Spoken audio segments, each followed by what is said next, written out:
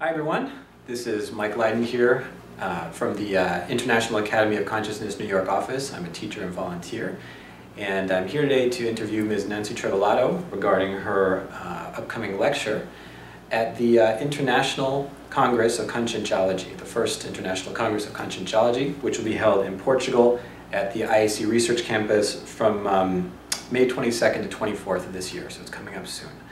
So, thank you for meeting with me. Thank you very much, Mike. Ms. Trivellato is the former scientific director of the International Academy of Consciousness, and currently she's a senior researcher and volunteer.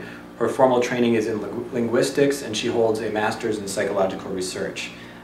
Your presentation is vibrational state, a quantitative and qualitative analysis. And I want to congratulate you on just finishing the first draft.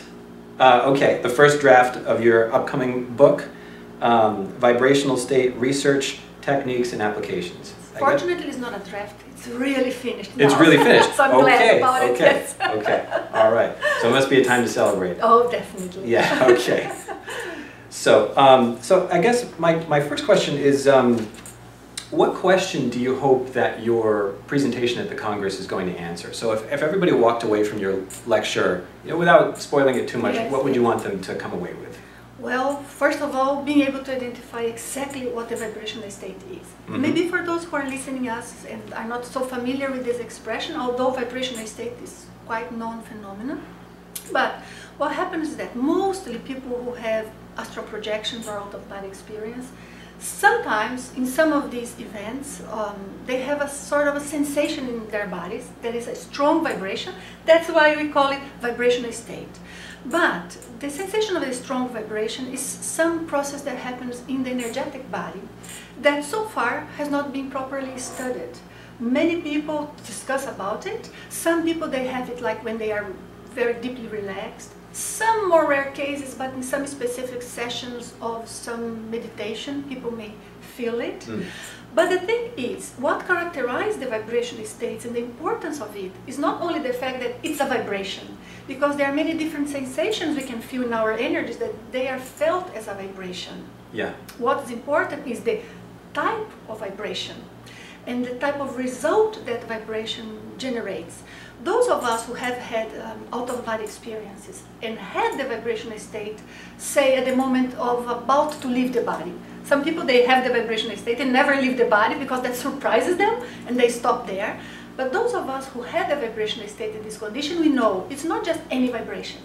It's super strong, super clear, as if we could feel in each cell of the body, as if we could perceive such detail, not only of the physical body, of the energetic body, sometimes even of the astral body, we call psychosoma. So that level of clarity and the results we gain from that later in terms of feeling more stable, in feeling maybe calmer, feeling more in control in a good way, feeling more sensitive to energies, more parapsychic in some way, that is what gives the specific characteristic of the vibrational state. Now, this is a known phenomenon, not very much studied. What happened is that about 14, 15 years ago, Wagner, Allegretti and I, we worked together in this research, and we started doing some one-on-one sessions to help people be able to control their energies and produce the vibrational state. In those sessions, we started learning the mistakes people do in terms of the sensations and when they do the technique to produce the vibrational state. Also, we learned that most people don't know what the vibrational state is, because those of us who have had the vibrational state spontaneously in such a condition, and then you read a book explaining that, oh, you have no doubt, that's the vibrational state. Yes, yes. But those who never had it, and they just work with energies because they want to produce this positive condition that definitely can be produced at will, but then they make an effort, and they get any sensation, they may confuse that with the vibrational state. And so far, what we had in our study in many different areas, but I think the area that paid most attention to the vibrational state is conscientiology, which is the area we are trying to develop. By the way, conscientiology is just consciousness science. So we are aiming to study consciousness. So the name conscientiology comes from the root consciousness plus ology. And then what happens? Because we are the ones studying that the most, we just produce techniques to have the vibrational state, but so far what we had somebody is, you had a vibrational state or you had nothing. And that's not true, because there are many different levels that can happen in between until leads you to the vibrational state. When you do not have words and explanations to characterize each level, then it confuses, because there is no way for me to communicate with you in terms of sensation or anything else. So I took together these 14 years of data and research, plus my personal experience, plus many interviews I did, plus a survey. I did a public survey online. Many people replied, almost 700 people. And I started studying all of those details to be able to put together a sort of a scale of progress in this activation of the energetic body that leads to the vibrational state. So now, finally, we have names for each of these steps and what they mean and what sort of sensation we would feel in each of these steps. Mm-hmm. Most people, Mike, for you who also studies these and practice techniques, most people, they would think they are at the vibrational state when they are 20–30% of it. I see. But finally now we can pinpoint that. Okay, so if I understand, your research is really about creating a scale of qualitative development of the vibrational state. Yes, okay. But it's not only qualitative. It's okay. Qualitative from the point of view, let's say, of the individual who are trying to analyze the effects they have and the reactions even later on. But I would like to think or to try to devise at least the basis of some quantitative analysis too. Because if all of us, we become with a good knowledge about all of those effects, and we no longer are so subjective in, oh, this vibration for me is strong, but for you is not strong. No, we have to see the results of it. Okay. If the result is such, it was of that strength. So maybe then we are able to have a little of more quantitative number there, because otherwise it's very difficult to go deeper in the study. So, okay, so let me see if I understand that. So would that be like, let's say someone only feels vibrations on the surface of their skin. Yes. Let's say, and when they develop a little bit more, then they start to feel it in and they start to feel it maybe in their umbilical chakra, which maybe they didn't before. And then after that, they might start to feel it, you know, at the core of the body, you know, what people in the East have called kundalini. When that happens, yes. There's like you know, a very strong energy current running through the center of the body. So it would be a scale that's, I mean, I don't know because I don't know your scale, but I'm just giving an example. But then yeah. You are, it's more or less on these lines. Okay, yes. Okay. So okay. Based not only on what is felt, because sensations can be very different from you and me. Yes. Same thing we can feel in different ways, so it's also based on the results. So what happens is that at the end of this scale, when we finally reach a point that we can call it vibrational state because it's strong enough, then, and that was probably the hardest part of my work and took a lot of analysis and thinking and going back.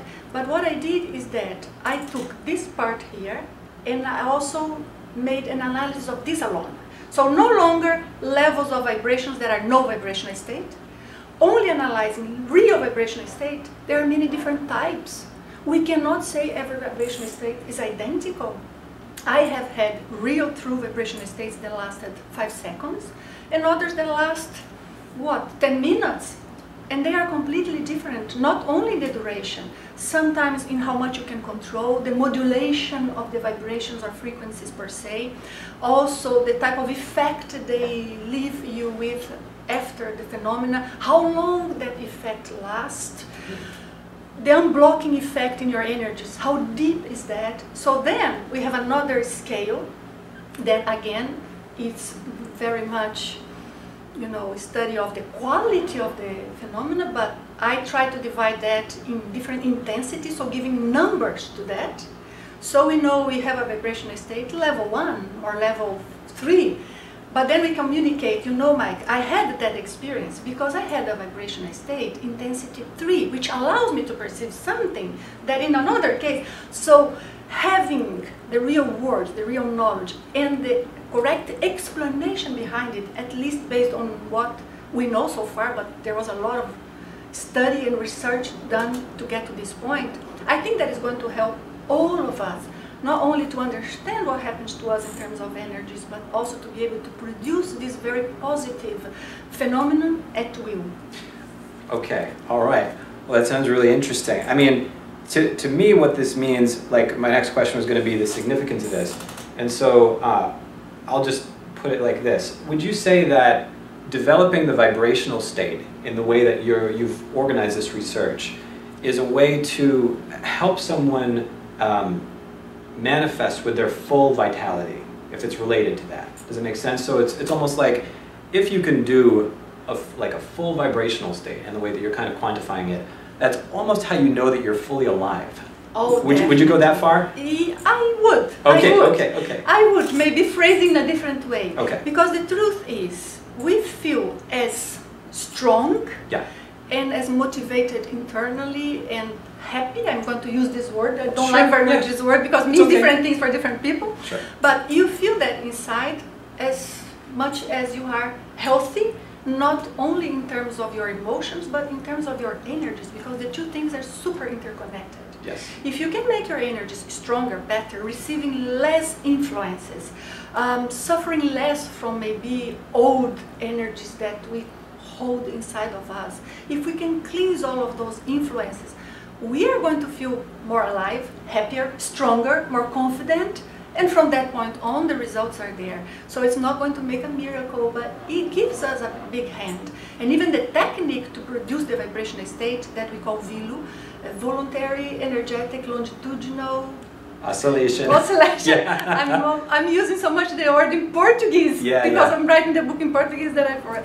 So, but even the VILU per se, the technique, then it already gives us a lot of these results, even when we do not reach the vibrational state. So I think it's worthwhile pursuing it. But most importantly, I think it's remarkable to correct the mistakes that so far we have been seeing simply because people don't have the experience.